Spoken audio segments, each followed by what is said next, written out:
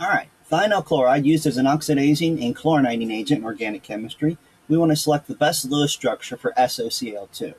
We start this by figuring out how many valence electrons there are, and on this one, let's see, 6 plus 6 plus 14. Okay, so we got there, and then there's no way that A and E are correct. So let's see, does B have the right number? 2, 4, 6, 8, 10, 12, 14, 16, 18, 20. Yep, that looks fine. So does C, so does D. So, all right, so all three of the middle ones have the proper number of electrons. All right, so what we're going to check on these three is whether or not the formal charges are okay. All right, we'll start with B. Let's see, we have a formal charge of 6 minus 1, 2, 3, 4, 5, 6. That has a formal charge of 0.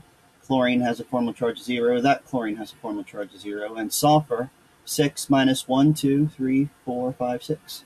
All right, everything's 0. That's a perfectly acceptable structure. Now, just to check it, we're going to look at C and see that the oxygen, when drawn like this, and the sulfur are the only mistakes. That particular oxygen has a -1 formal charge, and this sulfur actually ends up with a +1 formal charge. And D,